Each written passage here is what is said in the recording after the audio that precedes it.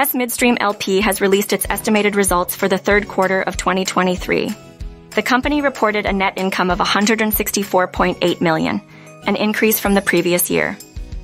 Hess Midstream generated adjusted EBITDA of $271.0 million with distributable cash flow of $224.1 million and adjusted free cash flow of $162.7 million. The company's strong performance was driven by increased uptime, continued gas capture, and additional third-party volumes.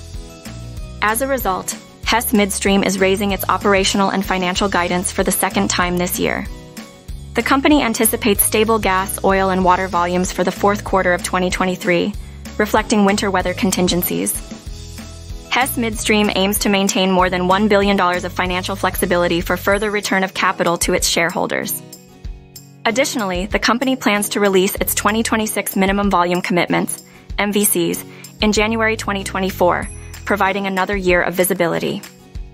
Hess Midstream is expected to be acquired by Chevron Corporation, with Chevron acquiring Hess's ownership in Hess Midstream.